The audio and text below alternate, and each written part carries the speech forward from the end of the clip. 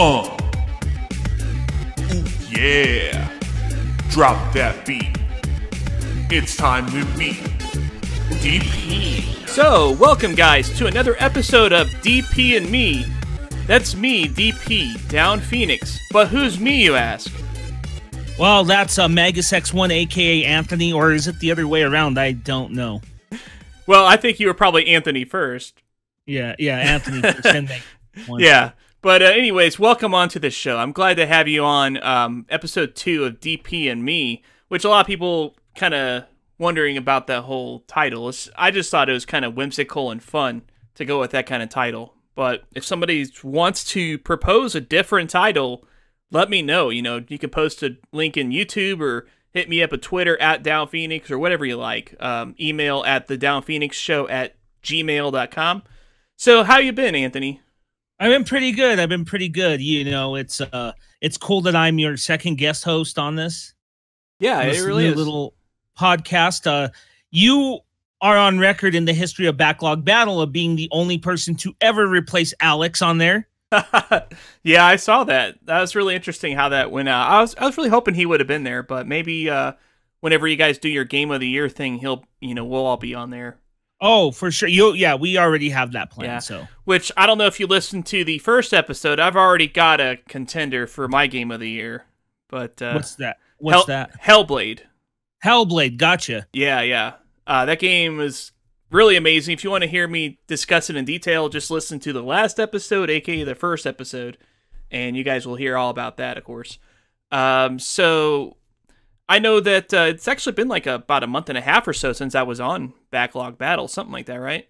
Yeah, not that long ago. We recorded at the end of June, and then the episode came out in the middle of July.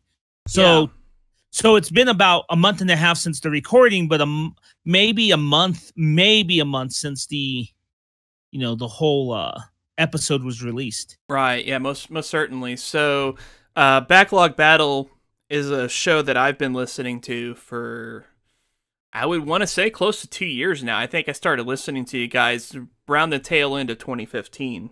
Oh, yeah. And I knew you did the podcast stuff, but I think at that time I really wasn't interested in podcasts. Like, I was like, do I really want to listen to a couple of dudes or a dude and a chick or whatever talk for like an hour and a half when I've got other shit to go on? But it seems like, as things have progressed, and I don't know if it's just me getting older or something like that, but I've really started to enjoy that kind of content.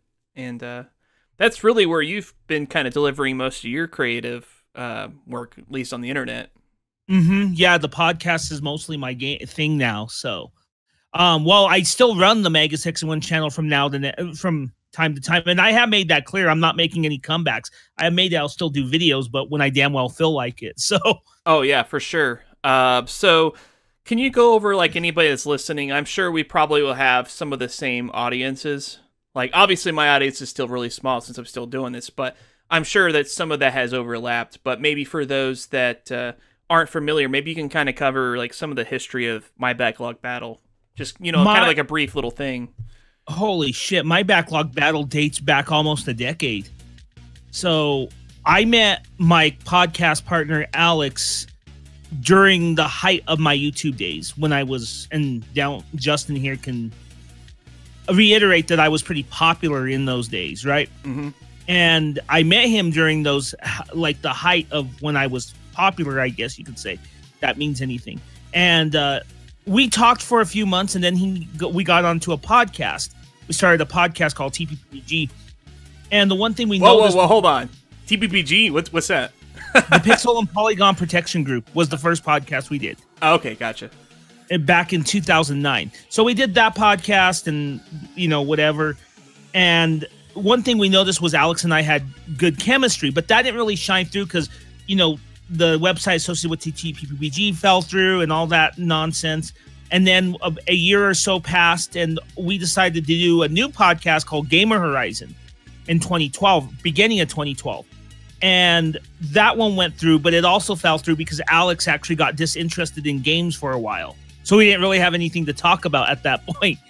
Right, yeah, I mean, if it's a podcast called Gamer Horizon, you kind of are stuck to that typecast, It's not like you can totally evolve that to something else. Exactly. I don't know if you're noticing a pattern, but then in 2014, we got back together because we missed doing the podcast. A lot of things had happened during that time, and we started a podcast called Social Link. It is the same podcast that Backlog Battle is. We just went through name changes, but the big difference is we've had an episode every week since February of 2014.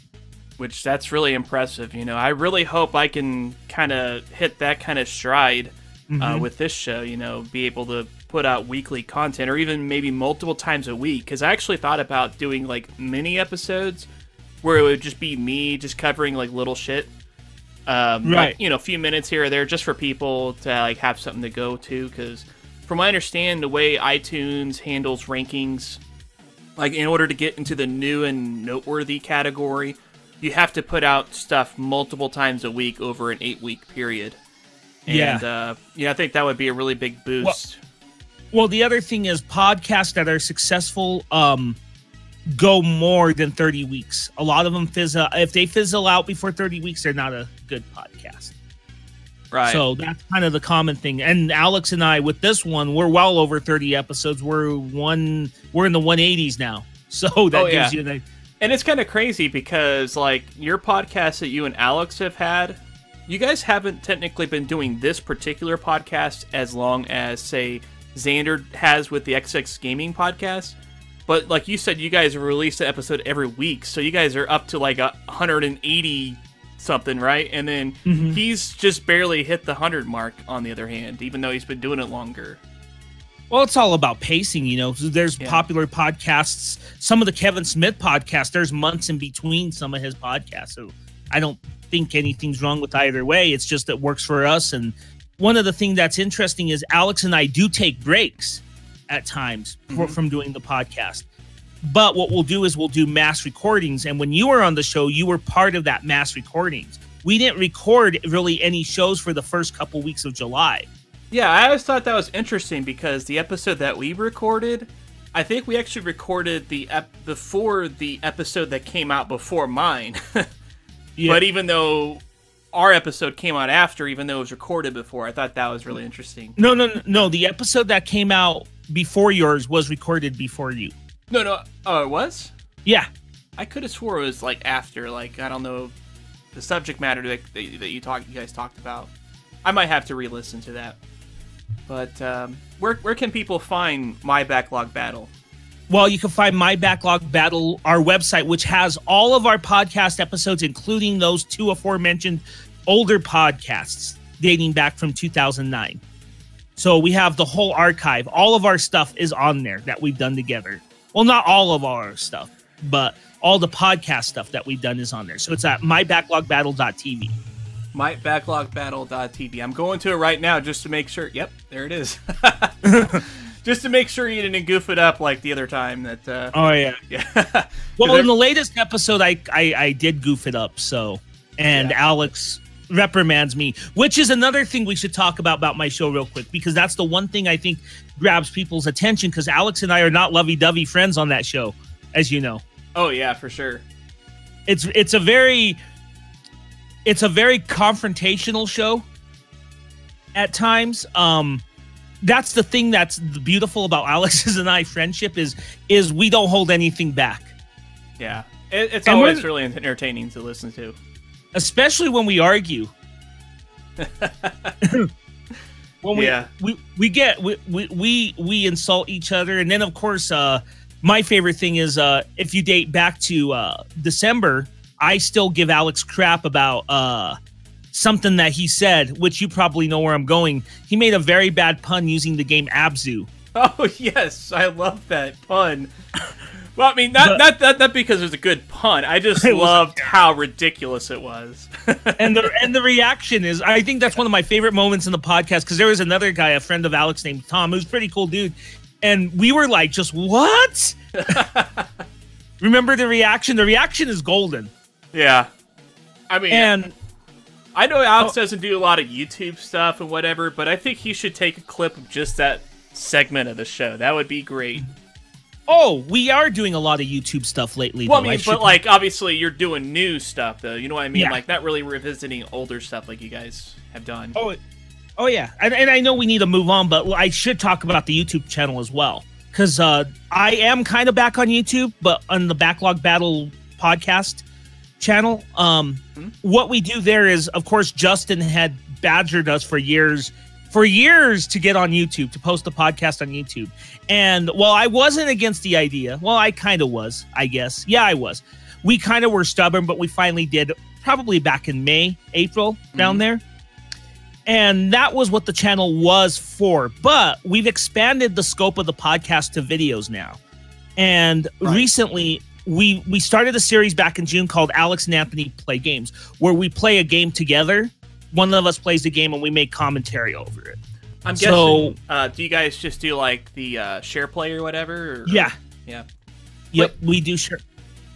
That's a really good idea, because I mean, like, whenever I said that, you know, I was thinking, well, you know, what's wrong with just backing up the episodes? Because Alex had the whole thing where you guys can only have so many episodes at once, and I figured, well, YouTube, the way it is, that's a good place just to archive stuff, which I guess it's not important now that you guys do have the website and the hosting and all that good shit that you had before, but, you know, that was just kind of like my thought about, hey, why not try that, since, you know, that way you guys don't really have to pay anything towards that. But exactly. Yeah, and the episodes are on YouTube. So real quick, there's that series, and then we started a new series. I don't know if you saw the new series. Trailer Brawl. Yeah, Trailer Brawl, where we watch trailers and just make commentary over it. Yeah, I imagine you guys will probably actually be having a new episode up that probably shortly after this gets uploaded. Monday. I think this is being uploaded tomorrow as of this recording. Yep. So, yeah, I've got the YouTube channel up here, but unfortunately it's not a really easy link. Just search My Backlog Battle on YouTube, and it'll be literally the first thing that's going to come up. You know, check that out. For sure. So, but, anyways, let's go ahead and move on to some gameplay. Like, what have you been playing lately? Well, we got a good Sonic game for once called Sonic Mania. And I need to reiterate this, too, because I know some people have brought up Colors and Generations, which I have had, I guess, the pleasure to play, if you call it pleasure. And I guess the reason why people cup in, I guess, Colors is because it was better than a lot of Sonic games at the time, which is not hard to do. Same with Generations.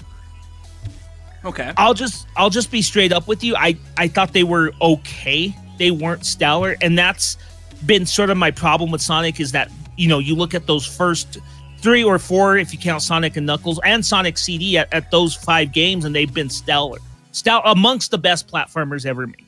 Oh yeah, without a doubt. I mean, I personally did really like Generations. I thought Generations was a really solid title, but at the same time, I guess 3D Sonic games do have a little bit of a crux in the way they're designed. And I think that's probably why a lot of people look at the 2D titles more fondly. It's just because they don't suffer with the same kind of flaws that the 3D ones do. Exactly. And even at that, some of the 2D ones have faltered, you know, like those PSP games or those Game Boy Advance games, you know. But I still believe, you know, like Generations and Colors were okay at best. But I think we haven't had a stellar game in the tradition of those 5 games that were on the Genesis and Sega CD until Mania. Oh yeah, for sure. Which I'm really looking forward to playing Sonic Mania. I haven't played it just yet. We're gonna touch on that why in a little bit. But yeah. So can you tell me about Sonic Mania? Like, what's your experience with that been like? It's been great. I think it's a fantastic game. There's a lot of replay value. One of the ways I've been playing it is I've actually started several save files. And the reason I've done that is each time I play through, say, the first stage, as opposed to progressing through the game, this is the amazing thing about it. I discover something new in the level, like a new secret or something like that. And sometimes I'll see something that I can't reach, so I'll go back and, you know, see if I can get it. And that's the beauty of that game, is how so well designed and how exploratory it is in a way like the older Sonics used to be, without it being so forced upon. It feels so organic. Right. That is one thing I think a lot of people that don't really understand why the 3D Sonic games aren't as good as the 2D. What they don't understand is the 2D Sonic games, they had a lot of layers to the stages, like the way that they're designed. There's multiple paths in pretty much every stage that you can take to get to the end of the stage. Whereas, like, with a lot of the 3D Sonic games, like Sonic Adventure to Sonic 06 to Sonic Generations to some degree, they don't really have a lot of layers to progressing in the stage. Like, there might be some branching paths, but they're usually pretty limited in comparison. Exactly. Here's the thing that's hurt the 3D Sonic games. It's been two key components. One, bad design. Like you said, not really imaginative level design for sure. And the other thing has been gimmicks and unnecessary characters, which it is known that I hate most Sonic characters with the exception of Sonic, Tails, and Knuckles, and I'll give Amy a pass because she's from the Genesis era. Right. So, well, like, it's not just that there's gimmicks, because the old Sonic games had gimmicks too, even the very first one. I mean, you think about some of the stages, like the underwater stages, where you have to get those little air bubbles to keep breathing. That's a gimmick right there. Well, yeah, but I mean gimmick, really badly executed gimmicks where it dominates the game. I'll give you an example. Sonic Unleashed, where it becomes a beat 'em up. Right. I see what you're saying now. It's like the newer games, they kind of wear that gimmick on its sleeve, and it really drives the composure of that game, whereas in the original games, it was kind of like a fun little thing that you do. Like, Chemical Plant Zone is separate from Green Hill Zone because of little gimmicks like that, for example. And I think that's one thing they kind of miss, is instead of having, like, a gimmick or two reinforce the whole game, they should have just, like, little ones spread throughout the game, which it seems like this one's doing.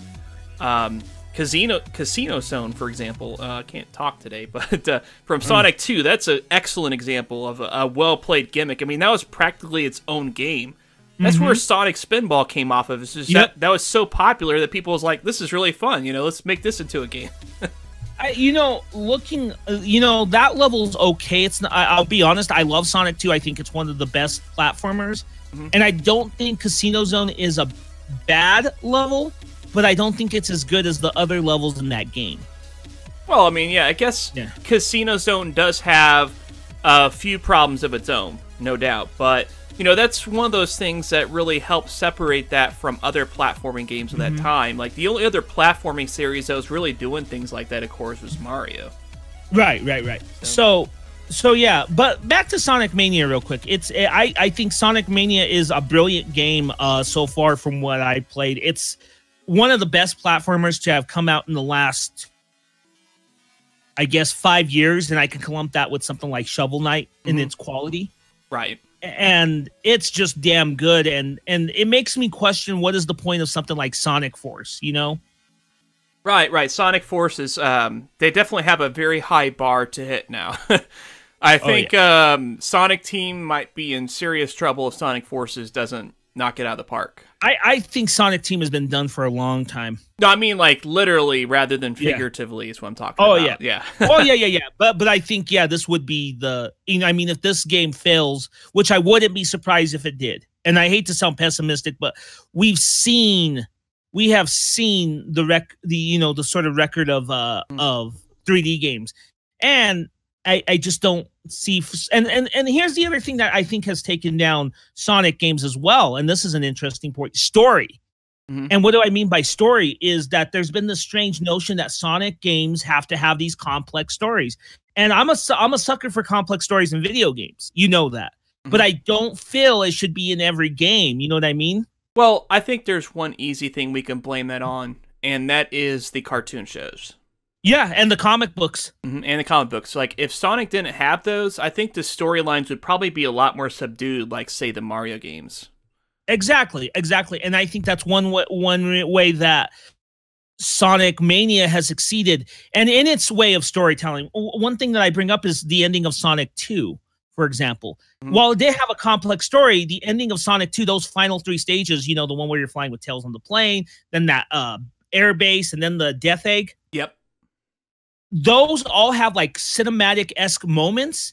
And on the last time I recorded the podcast when Alex and I were talking to this, I compared those moments, and they're very emotional, but they're not complex. The ending I kind of compare it to the ending of another game with a very subdued story, and that's Super Metroid, where remember the ending to that, where it's very emotional when you're fighting the Mother Brain. And I think Sonic Mania captures those moments so well. That's really good. So I'm looking forward to playing that, and I'm sure the next week I get on the podcast, whoever I have as a host, I'll be talking some great things about Sonic Mania to them. I hope so, at least. But what I've been playing lately, I think I kind of talked with you a little bit about it, but I recently beat the very first Darksiders game, the War Mastered Edition on the PS4, and I was really into it, and so I decided to dive right into Darksiders 2, and I just actually beat that last night for the second time, mind you. And this is a franchise that I don't really see a lot of people... I didn't really see a lot of people talking about it back in that era, back in 2012 when it came out. But it was such an amazing game for its time, and sadly it didn't do as well as it could have, because it probably could have kept THQ from going bankrupt if people realized how good that series was, if they actually like bought into it. And wasn't the idea to make 4 games? Well, yeah, there was supposed to be a game for each character. So in the Darksiders series, you play as the 4 Horsemen of the Apocalypse. And so in the first game, you played as War. And then in the second game, the one I just finished, you play as Death. And then this new one that's coming out, you're going to be playing as Fury. So anyways, the idea with this game franchise, just kind of like to kind of sum things up, the apocalypse happens on Earth. And there's some kind of controversy behind that, though, because it doesn't happen like it's supposed to. Because there are 7 seals that guard the horsemen. Like, they don't come until all the seals are broken. But somehow, somebody does something corrupted, and it triggers War to come out, but not the other horsemen. Right. And so this kind of like is a fake apocalypse, even though it's a real apocalypse, because like everybody on Earth is dying and whatever. And so War gets into some serious shit over the Council, which is kind of like these overlords of the universe that kind of dictate everything. You know, there's a really complex story behind it all, but I don't want to get too much into spoiler territory, but it's really a solid story. It's not like... Yeah, go ahead. I didn't mean to interrupt. I was just saying it is I'm very happy that we are getting the 3rd game finally after all this time. Oh, yeah, for sure. I mean, the 3rd game, from whenever they revealed it, it did look kind of rough around the edges, but I understand that's a pre-alpha build, you know? I mean, I know it's not going to be as polished as it probably will eventually be. But, yeah, I'm really looking forward to it regardless, because when THQ went bankrupt, the fate of the series kind of was like in limbo, especially when one company, the developer that made the game, Vigil Games, they got bought out by Crytek, and then Nordic Games is the people that ended up buying the Darksiders franchise. So that was kind of iffy, because I was thinking, well, how are they gonna... They're gonna have a new developer now, so it's probably gonna play a lot differently. Well, we'll see. And like you said, you know, what we did see of Darksiders 3, it's very rough, and it's not coming out until 2018, so we still have some time. Oh, yeah, for sure. And I'm sure that probably wasn't the most recent build that they showed us. They probably just wanted to kind of show people a taste of what we can expect, you know, as far as that game. Awesome. And I hope we do see a 4th one so they can complete their story. Oh, yeah. Well, I mean, hopefully, if the 3rd game turns out well, that's going to happen, because it seems like even though Nordic Games doesn't seem like they put out the best kind of games, one thing they definitely do better than THQ is they don't burn a lot of money. Oh, yeah, for sure. So, you know, seems like they're a little more frugal and responsible with the way they handle their finances. So, you know, that's always a nice thing. But anyways, I guess I want to, you know, kind of just touch on the gameplay elements of these games real quick. So they're both action-adventure type games. There's 3 games that basically compile into Darksiders. So you have The Legend of Zelda, specifically the Ocarina of Time style, Legend of Zelda, you know, 3D style. Then you have God of War, and then you also have Legacy of Kain, Soul Reaver. Those are the 3 games I think that have the most influence on the overall design of these games. So if you like any one of those 3, you're probably going to dig this game. And you know, I love Zelda. I love Zelda, and I love Legacy of Kain, which is a series I would like to see rebooted. Right. Which, I mean, all those series have some kind of similarities to one another. But Darksiders is kind of like the culmination of all three. Like, it shares something from all three of those. It doesn't really do anything like innovative gameplay wise, you know, like you're not going to expect something that's like, whoa, I've never seen that done in a video game before in this game. There is a lot of derivative elements. It's more about just the overall execution with how these elements play together. They play really well in this game. Plus, if you like kind of like really nice fantasy art style that's very imaginative, this game does have some really neat art. I would say probably most similar to like the Blizzard games like World of Warcraft and whatnot. Gotcha. So, you know, you're making me want to play this because I do have Darksiders 2 on my PS4. I don't have the original though. Oh, you don't have the original. Well, that's one good thing about this game series. Although I think you do get the most impact if you play 1 and then 2. At the same time, you do get enough backstory from playing 2 that it's not necessary to play 1 first. Right. Kind of some of the main differences between these games. In the first game, it's a little more linear as far as the overall design. That one's a little bit closer to like Ocarina of Time, whereas Darksiders 2 is closer to, say, Twilight Princess. You know, it's more open-ended and exploratory, I guess, in that regard. And then, of course, the way you progress with your powers and such, like I said, Darksiders 1, it's a lot more linear, whereas Darksiders 2, there's a little more backtracking and things like that going on. You still have some of that in Darksiders 1, I guess more to like a Soul Reaver kind of degree.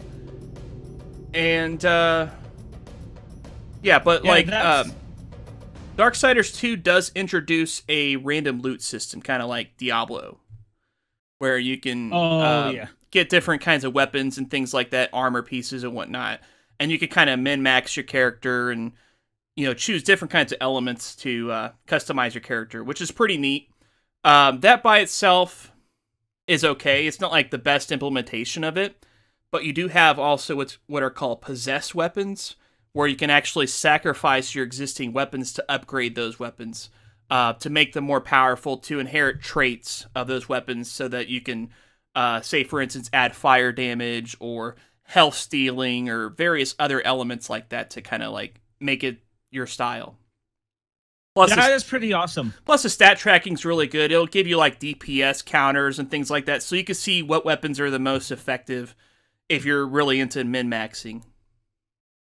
That is pretty cool. I'm kind of wanting to at least play 2. I know you said maybe we should play 1, but I think 2 would be a good one to play. Yeah. As far as the game lengths, I'd say the first game is probably about roughly 15 hours.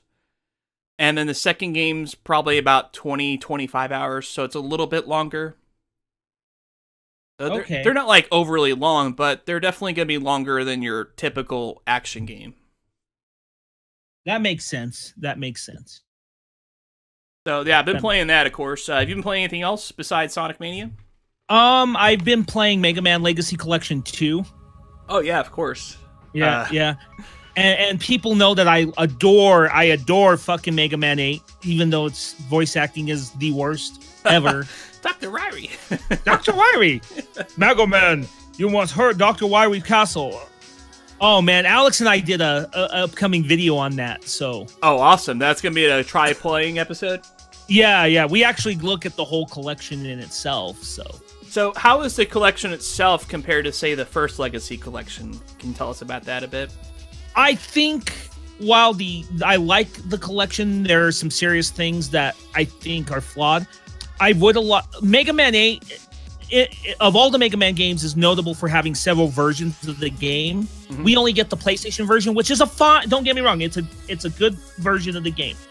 But I would have liked to see the Saturn version, which had extra bosses and things like that.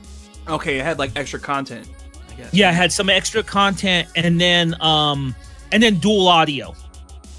Dual audio? Like, what do you mean, like stereo, or? No, like Japanese and... Oh, okay, like different American language tracks, so you can choose which one you want. Okay, I gotcha. Yeah, I would have liked that.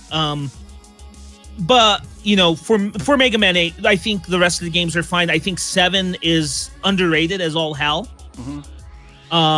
I think 9 is a decent game, but it's a little too overly punishing, and its difficulty can be cheap at times. I think 10 is a better game than people think it is. Right. So I gotcha. I think there's solid games. My only thing is I think compared to the first one, I think in terms of games, it's a little thin. 4 games for what, $15 or $20? Right.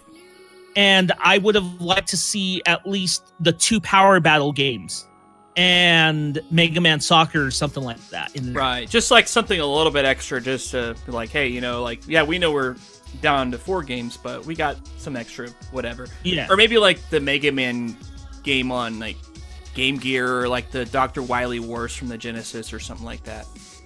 Right. Yeah, something like that. That would have been nice. Right. Yeah. You know, I was actually surprised that they decided to do that as opposed to, say, a Mega Man X collection. I think that would have been a lot more sensical.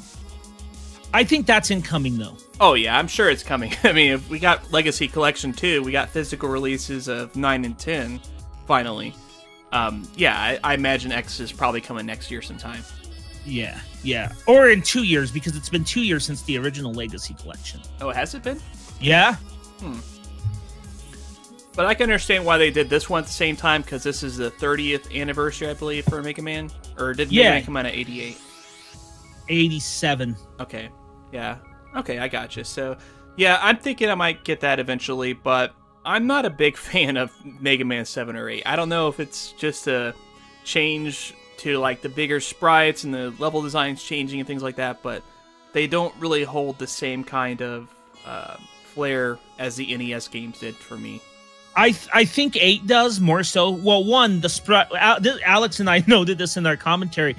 The sprites are freaking huge on Mega Man 7. They are big, right? And yeah, then when you switch, but when you switch to 8, they're not big, which is good. I mean, yeah, it's smaller than 7, but they're still notably bigger than the ones in the NES games. I don't know. Maybe. Yeah. Should revisit it or compare it to Mega Man 9 or 10, which I actually really dug Mega Man 9. That was a really well-made game. Alex and I did compare, and we noticed it's kind of hard to tell in those games because one of the weird things the Legacy Collection does is the screen width. So like the screen for 7 and 8 is bigger, but then when you go into 9, the default screen is just tinier. Now I'm sure you can adjust that, but yeah, we just noticed that. I gotcha. Yeah, you should be able to adjust it, I would imagine, because you were able to in the first games. Right.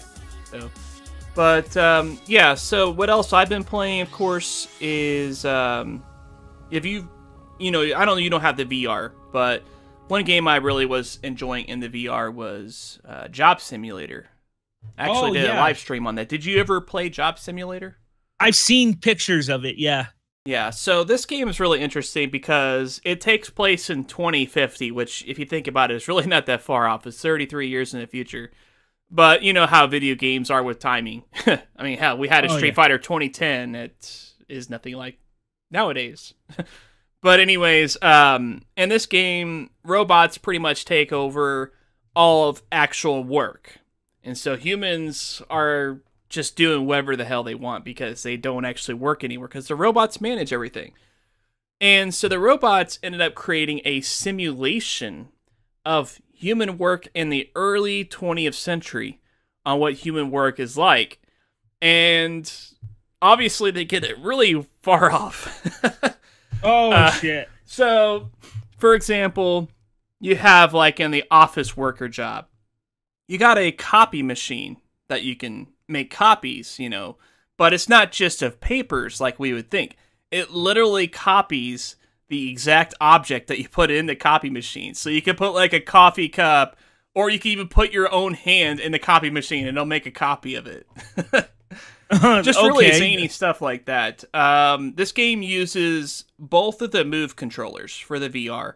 So you have to have the Move controllers. You can't use a regular controller because each controller represents your hand. And the only buttons you use are the triggers on the back of the controller, which is basically just to do a grabbing motion. You know, so if you hold the trigger, you're grabbing something. And when you let go, your hand is open.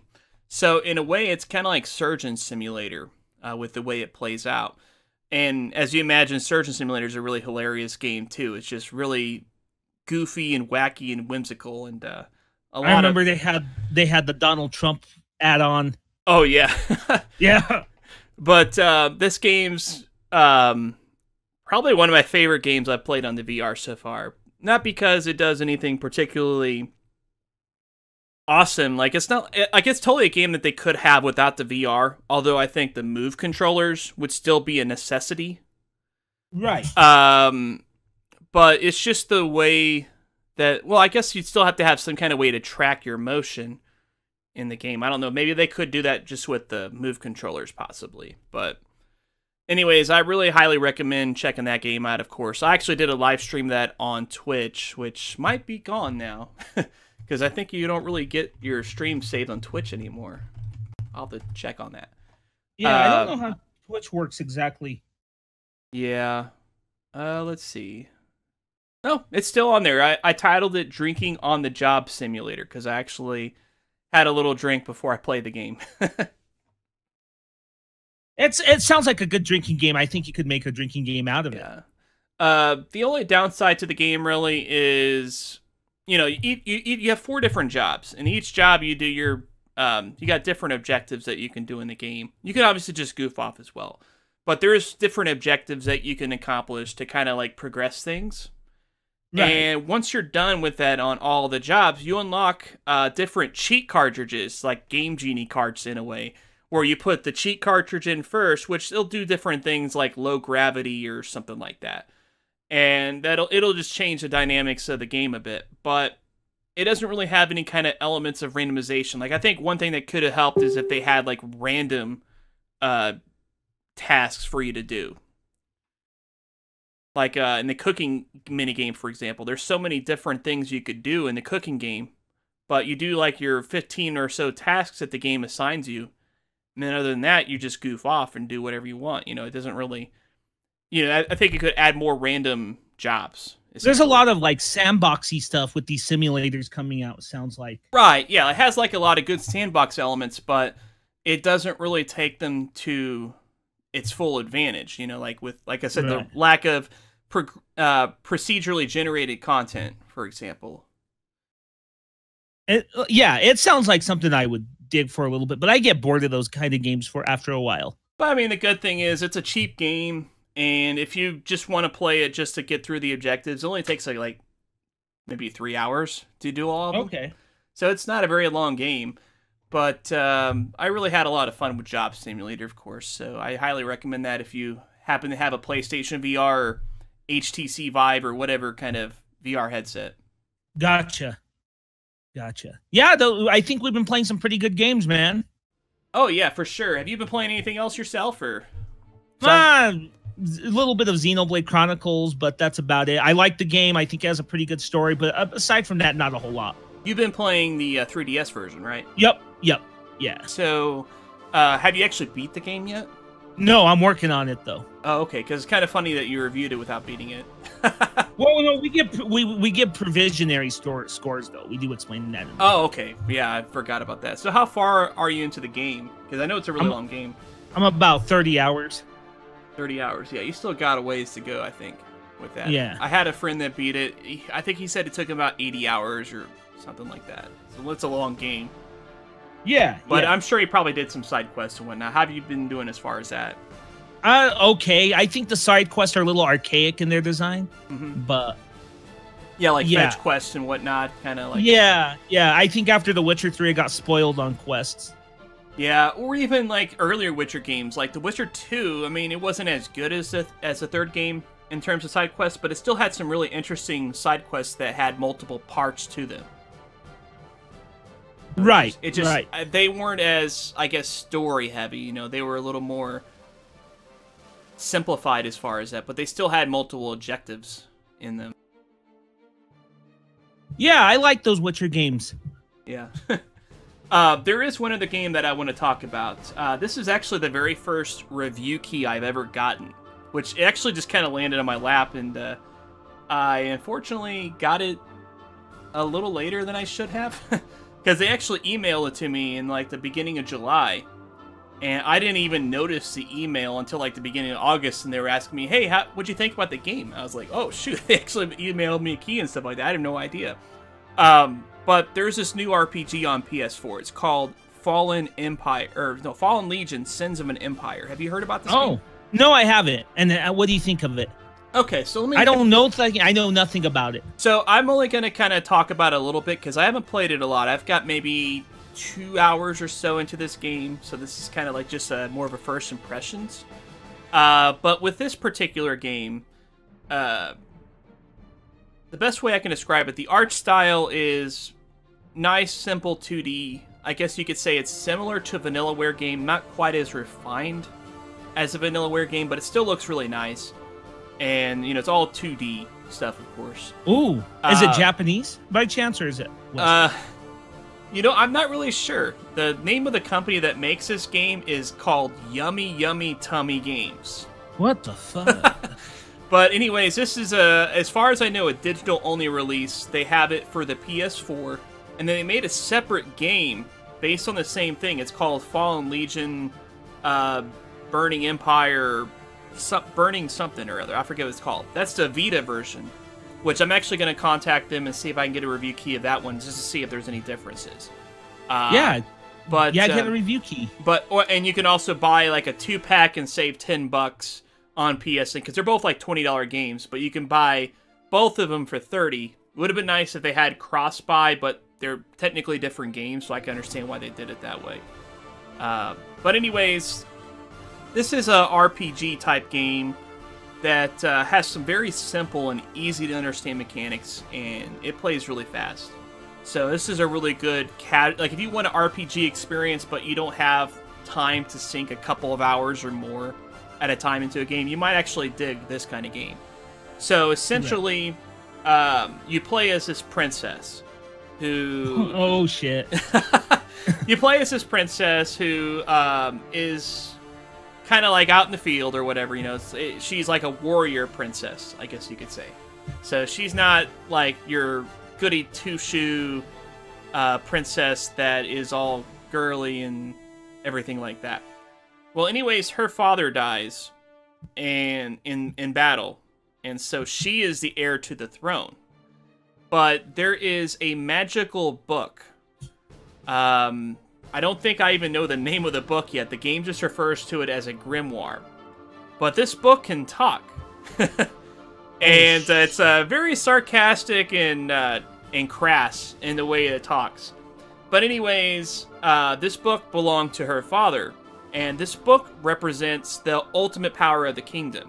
So in order to be the ruler of the kingdom, you have to have the book. And so her father's, I guess, her right-hand man or whatever, he gives her the book. And so she's supposed to try to take over the kingdom, you know, kind of reunite it, because it's kind of in the middle of a civil war. There's a couple different factions kind of fighting for it, since the king is dead now. And so that's all I really know about the story, to be honest. There's really not a lot to it, but it does have a lot of kind of silly humor to it. I guess you could say it has some comparisons to like some Atlas or Nippon Ichi games in that regard. So it does have some kind of silly elements like that to it. I am wondering if it is Japanese, because it sounds like it is Japanese. It definitely has some kind of dynamics between it, but I really don't know. Like, I'm not really familiar with this company at all. You know, I have never heard of them, so... But sounds like a solid game, though. But anyways, let me explain the gameplay of this game real quick. So, from what I understand, this is supposedly plays like Valkyrie Profile, which I've never played that series before in my life. I don't know what that game plays like. I have to probably kind of study it just to see if that's the case. But you have your princess, of course. You play as her, but she's not a direct combat character. She's a support character. You have 3 combat characters, which you can choose from a variety of different characters that have different roles. For example, I only have 3 of them, by the way, which is how many you can have in your party for the direct combat. But I'm guessing you can unlock more as you play. So, right now I've got a knight. You know, he's kind of obviously like a tank character, but he fights with a sword. And he's like all armored up and beefed up and stuff like that. And then I also have a guy that he does a spear. You know, he's really fast, skilled fighter with a spear. And then finally you've got my archer, of course. And the combat is really simple with the way this game is played. Each character that you have assigned is assigned to a button on your controller. So the support character, your princess, she's assigned to the triangle button. Right. The knight is assigned to the circle. The spear guy is assigned to your X button, and then the archer is assigned to the square button. But you can actually arrange them however you want, because you actually do have a rotating formation, where basically the circle character, they're kind of like usually up front in the battle, and then the square is kind of more in the back. That's why I usually assign them that way, is because obviously you want your tank in the front. But you can assign them differently if your tank's running low on health and you don't want them to die from an attack or something like that. You can kind of move them around a bit. But literally all you do in combat, each character has a 3 AP gauge, you know, like a circular gauge, where when they attack, they lose an AP. And then they have to wait for another AP to come back. All you do to attack is you literally just hit the button for that corresponding character. It's a really, really simple mechanic. So it's like an active turn-based, I guess, style to it. But you just hit the button. You don't have to go through menus or anything like that that kind of slows the gameplay down. Okay. So it sounds like an interesting dynamic type of game, you know. Oh yeah, yeah. It's like I said, it's a really roles. simple game to play. Like, you pretty much in the first 5 minutes of the game, it does like a short little tutorial just to kind of introduce how to play the game, explain some basic elements of it, and then after that, that's like it. There's like no tutorials. It's pretty much like the opposite of Final Fantasy 13 in that regard. Mm-hmm. Oh, I got you. Okay. Yeah. You know, it's like in and out. It teaches you the game right then and there, and then you just gotta kind of learn the nuances from there. So there's a couple of things that are nuanced to this, of course. First of all, you have a combo gauge on the bottom of the screen, which kind of the combo gauge, you know, when you get successful attacks, it'll build up on the gauge, and then it'll have like certain spots on that combo gauge where if you get to that point, you'll perform what's called a death blow move, which, depending on which button you hit at that time, you know, depending on which character, can have different effects, because each character has different kinds of death blows that can kind of add status effects and things like that to the battle. So that's a really interesting mechanic, although if you get hit by the enemies, that combo gauge resets to 0. So that makes sense. Yeah. And so when it comes to get hit by the enemies, there's really only one recourse you have to that. So you have the R1 button, or is it the L1 button? I'm actually kind of blanking on what button it is. I think it's the L1 button, actually, now I think about it. But whenever the enemies are getting ready to attack, you want to press the L1 button so that you can lessen the damage from the enemies. But if you time your button press just right, so where you press it just before they connect on their attack, you'll actually gain a free AP point for every character. So, and it'll also like pretty much nullify all damage, so it won't affect your combo gauge if you do that. So this is the way you've really got to play the game effectively. You obviously got to do your combos and stuff like that, but you have to be very mindful about the defense mechanism as well, because you can't defend while you're in the middle of an attack. So you have to be, it's a very timing-oriented game. So it's deceptively simple in the way you play, because you can totally button mash the game if you don't know what you're doing. How much is this game? It's $20. That's not bad. Yeah. But I'm actually going to be doing a review on my channel once I actually get through it, but that might take a little while. But now that I'm finished with Darksiders 2, I'm going to kind of focus on that game as well as Sonic Mania, which, I mean, that's not going to be a long game, so. Oh, yeah, Sonic Mania isn't going to be long, but I'll probably play it to death. All right. So I think that's all I had to talk about games we've been playing lately. Yeah, same here. Not a whole lot on my end, but, you know, it's that time of year. I gotcha. Okay. Yeah. And so that means it's time to talk about the news that nobody cares about. That's right. There's a whole bunch of gaming news that happens every week, but there's certain things that people just don't really care about at all. So let's go ahead and get into some of these topics. So I don't know if you heard about this, Anthony, but we do have a great new addition to the Dishonored franchise. We have a new DLC that comes out, Death of the Outsiders. So I don't know if anybody's playing Dishonored 2 still, but you got the new DLC. You ever played Dishonored 2? No, I'm not very interested in that game, to be honest. Oh, really? I mean, it's actually a pretty good series. I haven't played the second one, but I mean, at this point, who's really going to care about DLC for a game that came out like almost a year ago at this point? Yeah, last year. Yeah, which that's why it's on the news. Nobody cares about, of course. So let's see what else we've got here today. So, you know what? Actually, I didn't really prepare for this segment. But I do have something else, of course, that I do want to bring up. Right. Did you know that they fixed Chun-Li's face in Marvel vs. Capcom Infinite? Oh, that's good. But Yeah. I'm not feeling that game. Yeah, I think Capcom should have probably fixed that before they started showing the game off. Maybe they wouldn't have got such a bad press. Yeah, it's kind of a weak game. I don't know. I played that story mode demo from E3, and I didn't feel it. Right, and of course, I know you really love this franchise, but Shenmue 3 has a publisher. It's going to be published by Deep Silver Games, which means I'm probably going to be very wary of the game now. Oh, yeah. That company. They did a really good job with promoting Mighty Number 9. Oh, they did a fantastic job on that fantastic game, so... Yeah, of course. Which, I mean, it really wasn't that bad of a game. It's just... I mean, Deep Silver pretty much tanked the marketing on that game. You ever watch that trailer, that infamous trailer that they did? For Mighty Number 9? Yeah. You know, the anime fan on prom night? Yeah. Oh, jeez. Apparently, if you've never played Valkyria Revolution, this game is dirt cheap now. Like, I see this game's, like, plummeting on price. If I remember right, have you ever played that game, Valkyria Revolution? Yeah, you guys played it on your... Yeah, we did a video of it. This game is down to like $15 now. It literally came out 2 months ago. Like, what happened with that? No clue. I mean, it's not a bad game, I heard. Oh yeah, it's not at all. But at the same time, like, what happened? Because like you got Valkyria Chronicles Remastered, that's still holding pretty steady at its original price. Like on Amazon, you can get it for like $28. That's only like a couple bucks cheaper than it was at launch, but. I don't know what happened, Sega. I guess you guys haven't been selling too well on that one, unfortunately. Hopefully, Yakuza Kiwami and Sonic Mania will kind of change your fortunes around a little bit. It hasn't been a bad year for Sega. Yeah. And I guess that's all we've got for the news that nobody cares about, because nobody cares about it, but somebody's got to cover it, right? Right.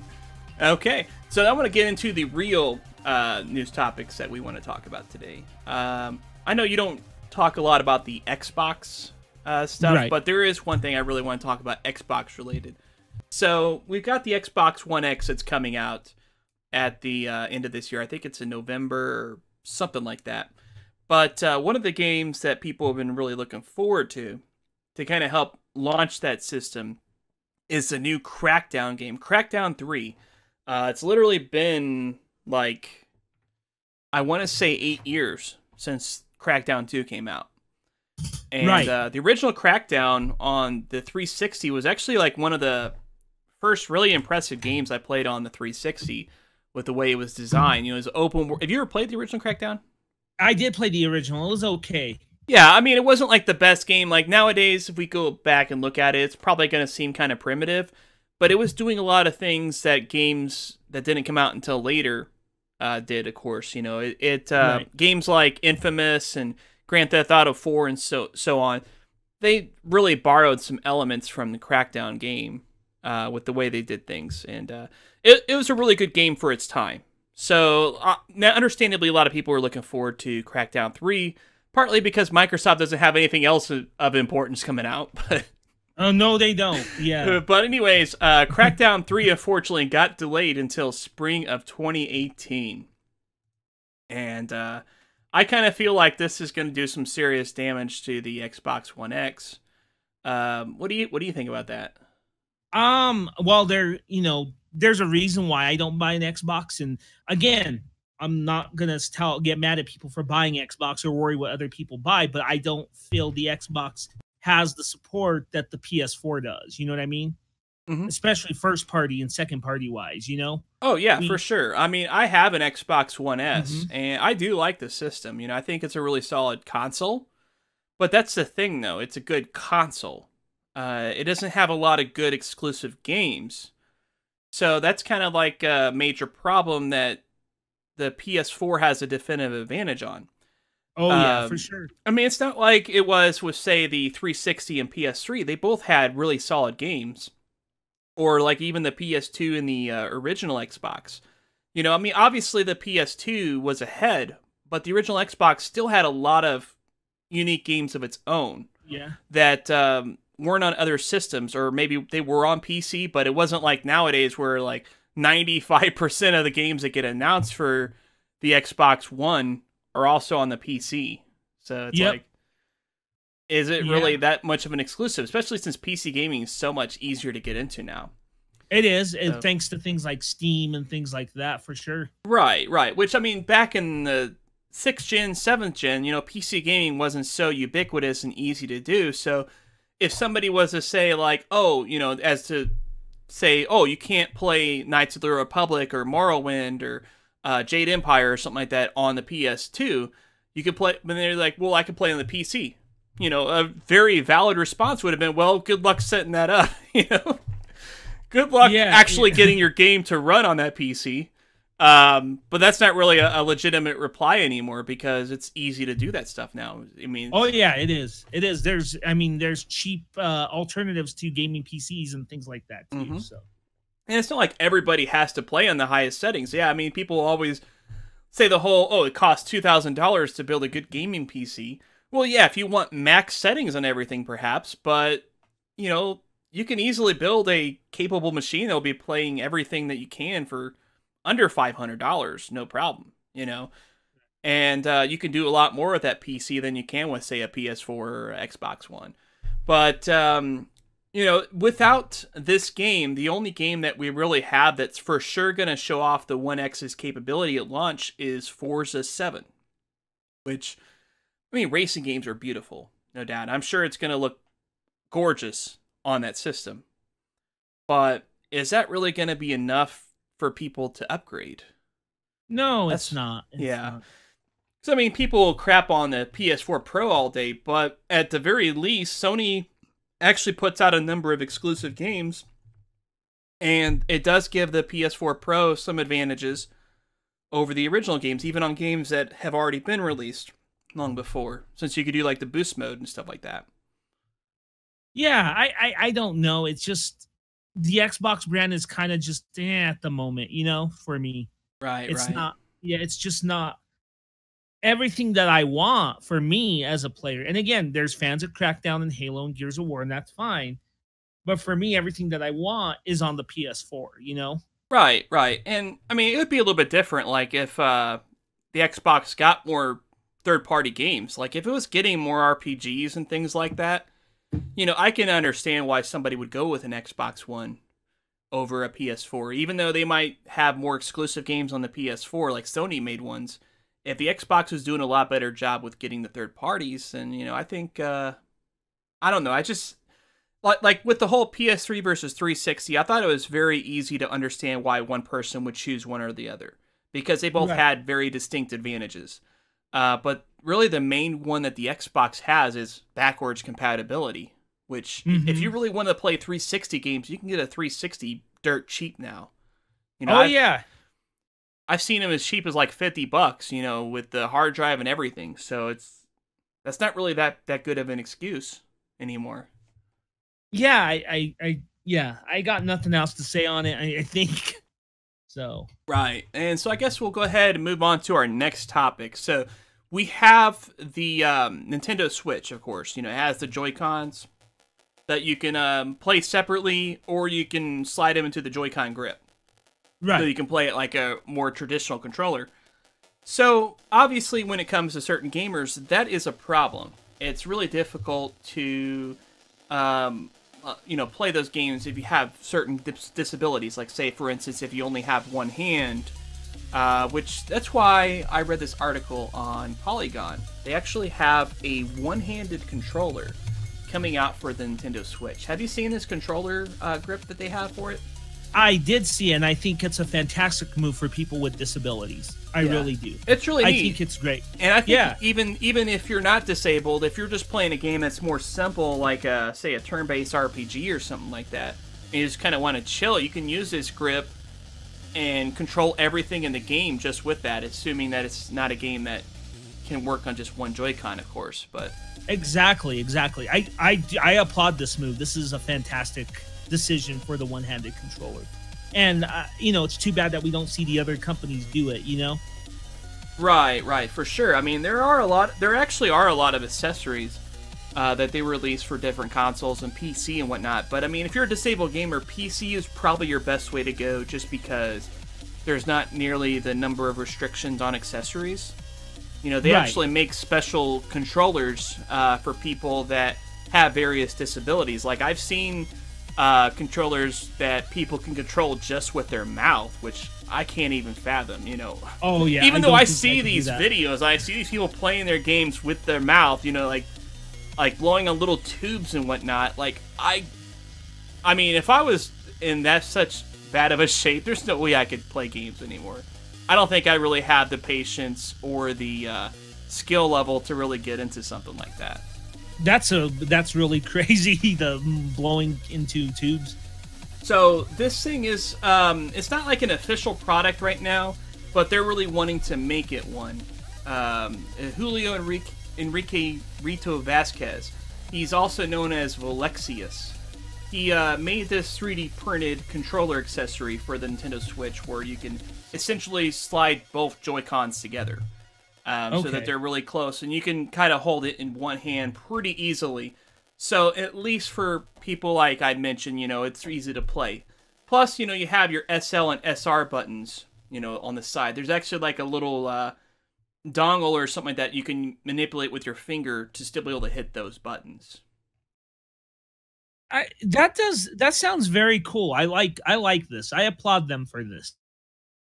So hopefully we'll see something like that actually come to market. But I'm really excited for that. Even though I don't have a need for it. You never know. You never know what can happen in life. Exactly. It's a good idea. So, speaking of market, of course, Amazon has not been doing too well with the market lately. They've really been screwing some things up. There's actually multiple things I want to talk about with Amazon. So, first of all, this is one that's kind of personal. You were talking about Sonic Mania earlier. I know you probably downloaded it off the PlayStation Store. Yeah, because I don't do physicals much. Which, I mean, they don't have a physical release of that game anyways. Like, even if you wanted to play a disc copy of the game, Sega hasn't published one, at least yet. Okay. But Sega did put out a collector's edition for Sonic Mania, which has a nice, huge Sonic statue. It's like a foot tall. And he's standing on top of a replica Sega Genesis Model 1. That has even like the little volume knob and things like that. It's really neat. So I actually just got mine today. But the problem with that is the game came out on Tuesday the 15th. Mm-hmm. And I got mine today, and I have Amazon Prime, which is supposed to be free 2-day shipping. And Amazon typically does release date shipping on everything. But for whatever reason, they didn't with this. Like, I've had this issue before. Yeah, it's like they selectively list which games they do release date shipping for. And I have had a problem with the Mario Kart 8 Deluxe for the Switch. I didn't get it until the day after launch. But that was kind of a separate issue because that was listed as release date shipping. That was a mess up on their part, essentially. This, I don't know, it just doesn't make a lot of sense, especially since I pre-ordered it back in September of last year. Right. Back when it was $70. Now, to Amazon's credit, for whatever reason, they had a weird price drop on Sonic Mania, where it dropped down to like $43.56. And so I actually got it for that price, even though I originally pre-ordered it at the $69.99 price. Right. And that was really cool. But still, I mean, they really dropped the ball on the way they release this. Because obviously, if I wanted to get the game at launch, now I'm going to have to think about, well, maybe I should pre-order to GameStop or something like that. Because Amazon doesn't really do a good job of ensuring that we get the games on time. No, they don't. I had this problem with Dragon Quest VIII back in January. Right. And I mean, that said, Amazon does still have some benefits, especially if you're a Prime member, although it seems like they're really kind of cutting away at that. First of all, their whole, whenever you pre-order a game, you can get 20% off whenever you pre-order a game, or if you buy it within the first 2 weeks of the game's launch. Which, if you're really interested in a game, but you're kind of on the fence and you want to see what the reviews are like, I can understand why somebody might wait until like shortly after launch to buy it. Well, if you're one of those people, be wary because they are actually getting rid of the 20% discount effective now. This was actually a news article. Where I actually forgot where that was. Do you remember where I sent it from? I can check for you. Yeah. Yeah. Well, just tell them what it is, though. They're getting rid of it. Oh, okay. So, yeah, they're getting rid of the discount for the first 2-week purchase. So you'll still get the 20% discount if you pre-order the game. But if you're one of those holdouts that's going to wait just to see what they're... Raptor, by the way. Oh, no, Tech Raptor is actually for the other story that I'm going to cover. This was from comicbook.com. Okay, my bad. But, yeah, I don't know. I just don't like the idea behind that. But since we are talking about the other story, too, at the same time, if you're in Canada, you're even getting hosed even further. Because on top of having inflation and having your games cost like about roughly $20 more than they do in the US, you're also going to lose part of your Amazon discount. In Amazon Canada, they're actually confirmed to go from 20% to 10%, which this is something I found out on Tech Raptor. And now, bear in mind, Amazon did confirm that if you already pre-ordered a game before the change, you'll still get the 20% for that. But for all new orders, it's going to go down to 10% starting now. That's pretty dumb. Which, I can understand why Amazon's making some of these changes. They're a company. They're trying to make a profit and things like that. And when they offer the 20% discount, they're basically making no money off of those games, with the way these companies sell them. But at the same time, it's a way to encourage people to continue subscribing to Prime because Prime costs $100 a year, whereas a similar service like Best Buy Gamers Club Unlocked is only $30 every 2 years. So they're just helping drive people more to Best Buy. Unless, I guess, they're kind of attached to Amazon's other services like Amazon Video and whatnot. Yeah, it's a weird move, but I still think Amazon Prime has a lot to offer. Mm-hmm. Yeah, for sure. So, it does still have some things to offer. I'm not going to, immediately cut my subscription to Amazon or anything like that anytime soon, but... In protest. But at the same time, I'm probably going to start looking at getting, games that I really want at launch. I'll probably start looking at getting them at Walmart or GameStop or something like that instead, just... Yeah, that's a good point. I think it depends on where you get it from. Now, me, I don't worry too much about it because I'm not into physical copies that much anymore. Mm-hmm. So I buy a lot of it from PlayStation Store, but still, Yeah. Well, I mean, I think some physical game or some digital games actually do get discounts on Amazon. It seems pretty rare, but I have seen a few. That I wonder which ones. Yeah, and as a matter of fact, speaking of digital discounts, Green Man Gaming right now, they're doing a 10% off sale on PlayStation Store credit.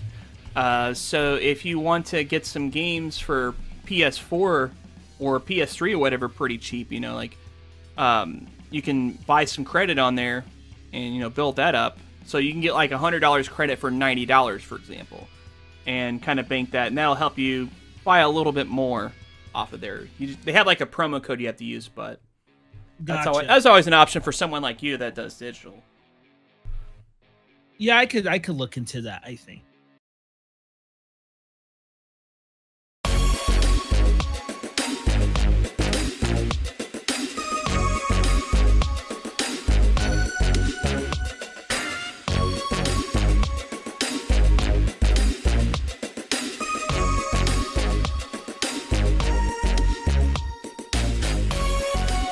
So, welcome back, guys, and today we are going to be checking out a new segment called Rapid Fire This or That. So I asked my guests what he thinks between two different things, and he has to choose really quickly. So we're going to go ahead and go through that, Anthony. So let's go ahead and ask you real quickly. I know you're answering this one already, but is it Marvel or DC? DC. Most definitely, for sure. And how about Final Fantasy or Dragon Quest? Final Fantasy. Okay, and which Final Fantasy? Final Fantasy 6 or 7? 6. Okay, and would you say Kefka or Gestalt? Kefka. Okay, and would you say the Joker, Jared Leto Joker, or would you say the Joker, Heath Ledger Joker? Just the Joker. Heath Ledger or Jared Leto? Oh, Jared Leto Joker, actually. Really? That's interesting. Yeah. Okay, and speaking of Jared Leto, would you say Requiem for a Dream or Dallas Buyers Club? Requiem. Okay. And that's all we've got time for, people. Anthony really likes Requiem for a Dream. It's a screwed up movie. Yeah, for sure. Do you ever watch Dallas Buyers Club though? Yeah, it wasn't bad. It was pretty good. Yeah. But it's not as bleak as Requiem. Well, yeah, for sure. I mean, it's bleak for him, right? The guy he plays as. Mm-hmm. But yeah, but that character is more sympathetic than the one he plays in Requiem. Oh yeah, for sure. So we're gonna go ahead and wrap things up. This would be kind of like the main discussion that we're gonna have. This is not really based on a news story. This is more of like a thing that's recently been going on in the community. So I know you're not a huge fan of physical releases, Anthony. So I know that your take on this might be pretty unique compared to, say, my take. I actually like physical releases when possible, but I'm not opposed to downloading games either. If a game's only available digitally and it's when I want to play, I'll get it, you know. Or if it's on sale, I'll get it, you know. I'm not gonna like hold off on doing physical only games in the hopes of that game maybe someday coming out physically, you know. If it's a game I really want to play, I'll just get it digitally, whatever, you know. But there's this company. They're based out of North Carolina.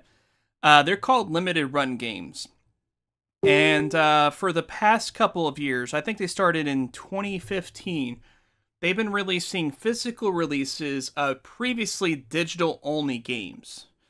And they do them in limited batches, which at first, when they first started, they were kind of like a small, no-name company. And they would do like a batch of 2,000 games or something like that. It was like whatever the minimum they had to publish for Sony to basically allow them to do it, because they're only on PS4 and Vita. And their business model has really expanded. They've gotten a lot of popularity over this amongst the collectors of the community.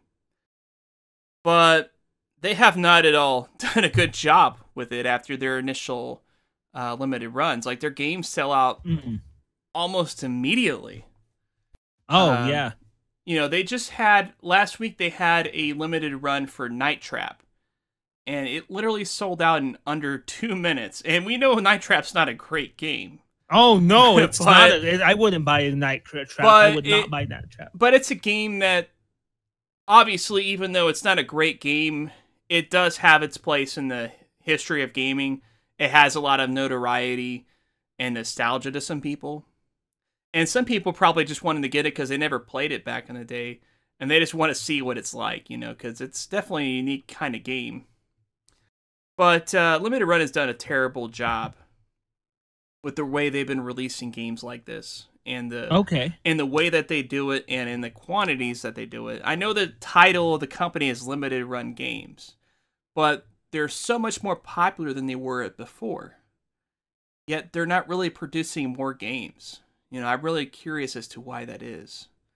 Maybe to keep it limited run. I don't know. Literally, that might be it. But I mean, at what point does it stop being limited? Because, like, say if a game had, say, 5,000 or 10,000 copies, that would still arguably be a very limited release compared to what a mainstream game might have. Agreed. That's a good point too. Yeah. So, I mean, what's your thoughts on Limited Run? Limited Run, it's a cool idea for collectors. It's an idea that I don't afford to because, you know, my stance on digital, how I like digital.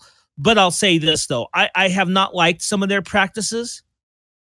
This is one of them. Another one I could mention is some things with YouTube gamers. I won't get into that, but, you know, Oh, You I know, know they've exactly done- what you're talking about. We don't have to name names, of course. Yeah. But Well, they give certain popular YouTubers more copies than they should of games, and that hurts them in that run. It's kind of a BS move in my opinion, and Right. that hurts the limited run. That probably is, they do I bet you they produce more than 2,000 copies.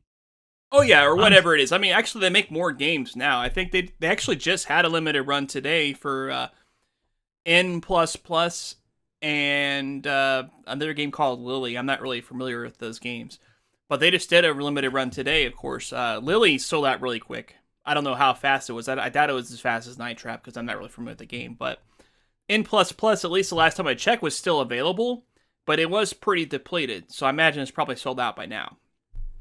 Right. But, okay, so yeah, with the YouTuber thing, that's a very good point, because I actually remember one such YouTuber that, Limited Run, of course, gave them some games as kind of a promotion so that they can kind of show off and talk about some of their various products that they offer, and that was their whole intention, I think, of reaching out to that YouTuber, is they wanted to kind of build up that brand recognition to bring more people over, which... It's a really weird idea behind it. Like, why would they bring more people over by popularizing it if they're not going to increase the overall quantity of games they're producing? Exactly, and the games that they gave this YouTuber were already sold out. So right, how does exactly. that make? Right, how exactly. Does that make sense? They were out of print essentially. Like, which, from what I understand, from what they explain, they do produce extra copies besides what they sell. For a couple of different reasons. They do it for, obviously, to replace lost or damaged games. Like if they send a game to somebody and it gets lost in the mail, for example, they'll still have some copies that they can kind of re-fulfill that order. Which that's a good idea, especially when you got something like that. Because, I mean, one thing that would really piss somebody off is if they have such a limited number of copies and then their game gets lost in the mail or it gets damaged in transit or something like that. And then Limited Run's like, oh, well, we don't have any more copies. Sorry, bud. Right. We'll refund you or whatever, But that's still going to piss people off. So I can understand why they do that. And I understand that they set a few copies aside for promotional reasons like giveaways and to give to YouTubers and such. But this particular YouTuber we're talking about, of course, Limited Run gave them like 8 different titles or something like that. It was like 7 or 8 titles, which I think was a little excessive for promotional purposes. They could have gave them like 2 or 3, and that would have been plenty sufficient to kind of demonstrate some of the different titles that they offer. And you and I got into a Twitter fight, not with each other, but against them and a few supporters of that YouTube. Right, exactly. That's a very good point there. And I get it. It's limited run. Like not everybody is necessarily going to get a copy of the game. But at this point, I don't see why they can't do pre-orders. Because I've seen other sites, like Fangamer, for instance. I don't know if you knew this. I know you really like Shovel Knight. Did you know that they had a physical release for the Vita?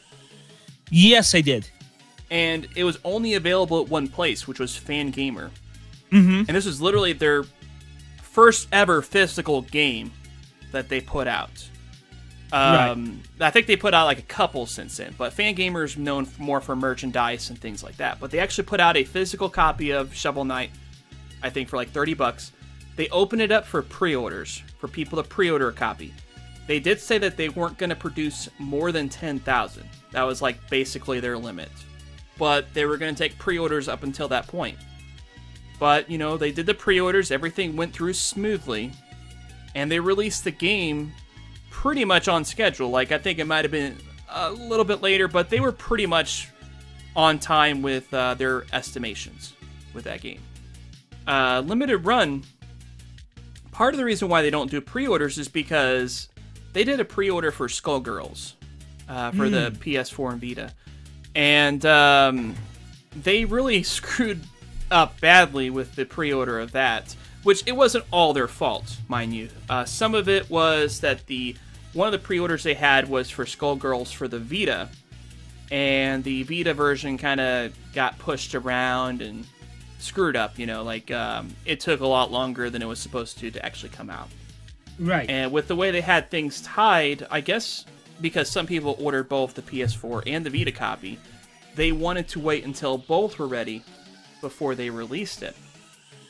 And still to this point, as far as I understand, they still have not put out the limited run release of that game.